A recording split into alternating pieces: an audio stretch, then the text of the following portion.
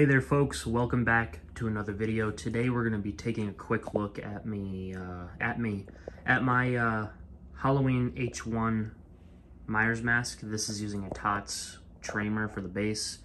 Unfortunately, it's a bit of a rough base. It's got some issues with it, so I probably won't be selling it now. I think it looks pretty good on the bus from a distance. I'm not in this room too often anyway. I usually hang out in the quote-unquote studio, but I think sitting here on the mannequin, it looks pretty good. It's not usually angled like this, but so I'll probably be keeping it for now until I come up with something better. I just don't think it's quite good enough to be selling off for right now. Maybe down the line I'll sell it for a little bit cheaper than what I normally think it would be worth, but I just think that the base mask wasn't very good. As you can see, there's like a lot of dents and there's a lot of bubbling. I mean, I airbrushed these, so I don't know where all this comes from. Now, I do have a problem with running into hair a lot of the time because of my cat. So hair will land in certain places and I don't necessarily realize it at first. So that is my fault. But things like this kind of texture here, and there's like a lot of air bubbles on these masks recently, I've noticed. So there's a few different things I'm just not comfortable with, and then also like scuffing right here. I just don't know what that's from. But yeah, and then you got the glue that Tots has been using.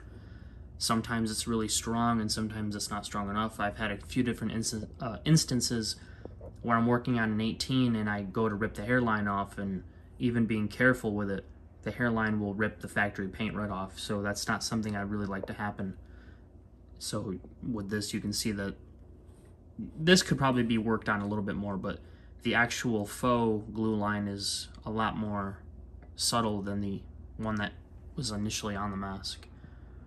So yeah, those are a few different reasons. But as far as the hair's been completely rehaired with crepe blonde hair, misted with a little bit of brown, but then I went over that with black. And I think the hair is becoming one of my strongest attributes for these masks as of late, ironically, because I'm a painter, as you can see. So it's a little bit odd to see that my hairing skills are becoming much better than, not much better, but I think they're improving faster than my paint work is. But I do think that there's a lot of nice things on there, like the V on this, and then the lips I think came out really nicely. And there's a few little tricks going on here to get the mask look the way that it does. There's some things going on in the mouth area, and then there's some paper on the neck to get that flared out. But as far as to emphasize that castle stretch, I have a few tricks to do that, so that is why that's looking like that. And also I opened up the mouth a little bit more than normal to get that castle stretch. Next time I'm not going to go as deep with it because it looks like on the original mask the opening in the mouth doesn't span the length of the lips. It stops a little short, so I'm going to remember that for next time. But I think this guy's looking pretty good. Like I said, I don't think it's quite good enough to sell just yet. I'm going to hold on to it for a little bit longer. But I do have some other masks that are finished, and I do really like them. So we're going to go ahead and take a look at those in these next couple of videos. But before that, I'm going to take him off the mannequin and throw him on a stand so we can do a 360 and get a look like that. So without further ado, let's move on. Alright guys, so I do apologize in advance for the noise in the background. The windows are closed, but the noise of those cars come right in anyway, so I do apologize for that. But this one's not staying where it should be. Alright, so we got a little bit of a setup here. Here it is, the H1. And again, like I said before, I do have some trickery going on in the mouth area of this mask.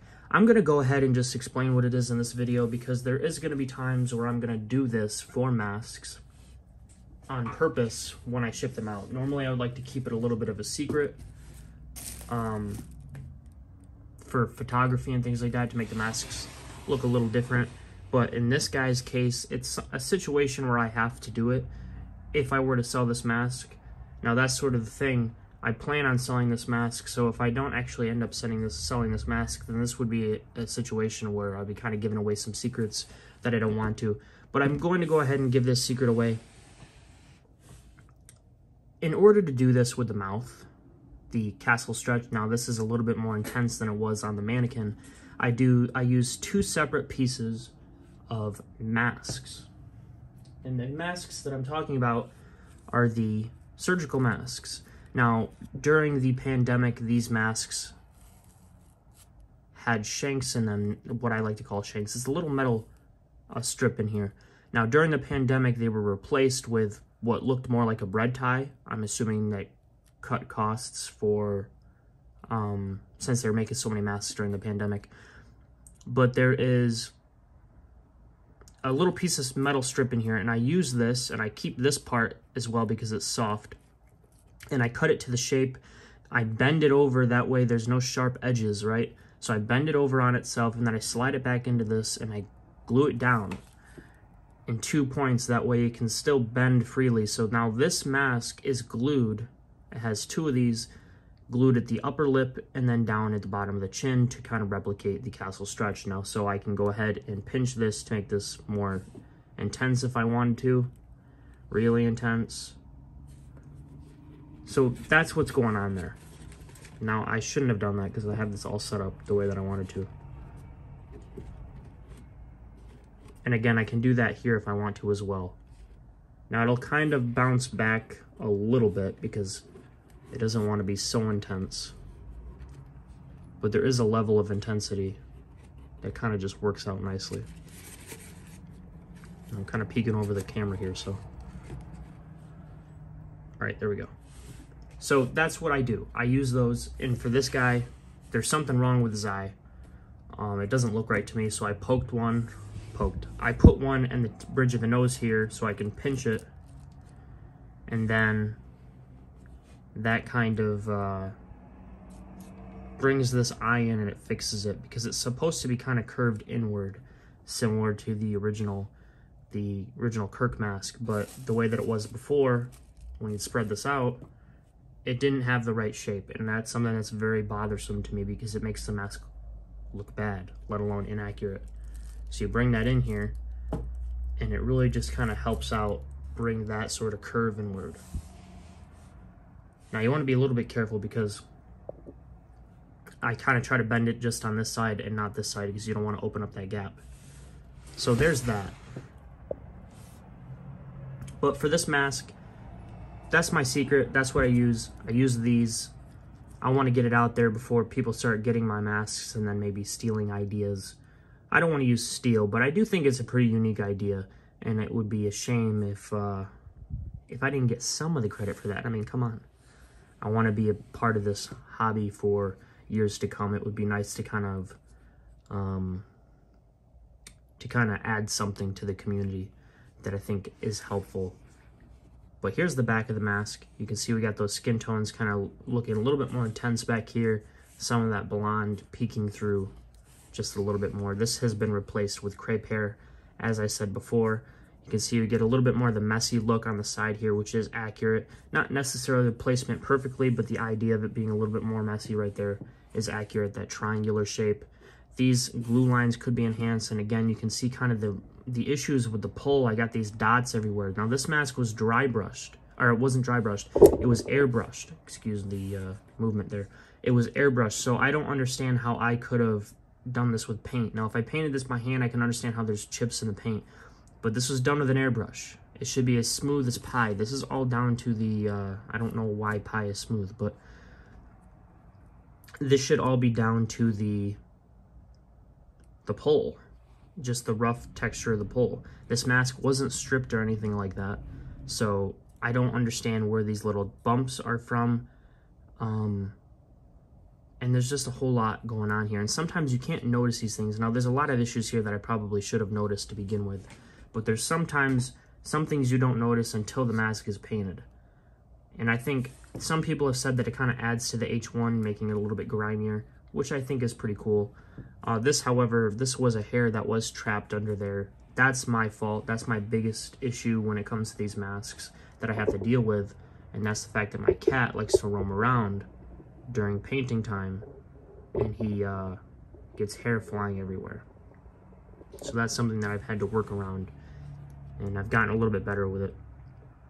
The base coat of this mask was painted quite a few months ago. It wasn't until I got all my stuff back around and I moved once again where I was able to actually finish the weathering process and hair it. So this base mask, the base coat of this mask is a few months behind where I currently am. So I have made improvements since then, but they are here, they are present, so we should discuss them. But yeah, and here's another issue that I used to run into a lot. It's not getting the hair all the way up. It looks like there's enough, it looks like it's pulled up enough, but you can see, especially under the ears, that's something that I've had to work around. I've gotten better with that. I've started to get the hair off of the back of the masks completely, so that's not an issue that we're running into anymore. It's just some of these minor details and minor, these things that kind of build up and you need to pay attention to. Again, the Tots glue from before, not coming up. I used lacquer thinner, nail polish remover, isopropyl alcohol. I even used some mineral spirits on this mask, and I do not recommend mineral spirits because it'll start to make the factory paint gummy, so I don't recommend doing that. But same with paint thinner. I wasn't able to get that up, and again, you can see that little dent down there. So this just wasn't a great pull, but I am going to keep the mask because I think it looks good on the mannequin, or the bust, I should say. I just don't think it's quite where it should be for me to feel comfortable selling it. A lot of what makes this mask have charm is the fact that it's got these kind of, the fact that I can make it do the castle stretch, and also the hair. I think that's the best quality to it. I don't think the paint work is really, or the base mask is kind of up to par for where I want it to be at this point. But I think it looks pretty cool overall. Here's a little bit of a look to see what the original mask looks like compared to a rehauled Tots mask. This mask wasn't rehaired. It was completely rehaired, but it wasn't rehaired with better hair. It was rehaired. I just used the hair that it came with along with the hair that came with the one from the Dream mask. I just put those together and rehaired it. So it doesn't look as good as it could if it had crepe hair or something like that, but I think that's a pretty good Rob Zombie mask for the first try. I'm still working on getting my blood down. It has a gloss finish over it, but it's not super noticeable. So it kind of looks a little strange in some angles. But I think that this guy looks pretty good. If somebody really, really wanted it, if somebody really liked it, then I probably would think about selling it. But as of right now, this isn't the one that's going to be for sale. It's going to be this one, and then an 18 that I'm working on, and then a few others. Or an 18 that I'm finished with, and a few others that I'm working on. So yeah, that's going to be it for this video. If you guys enjoyed it, please hit the like button, subscribe, notification bell. All that would be greatly appreciated. And also, if you have the time and you enjoy this content, maybe you should go over to my second channel, Michael's Customs and Comics, and subscribe to that channel. Maybe watch some of those videos. It would be greatly appreciated as well. And I guess without further ado, I'm going to go ahead and get the hell out of here. So, of course, until next time, true believers.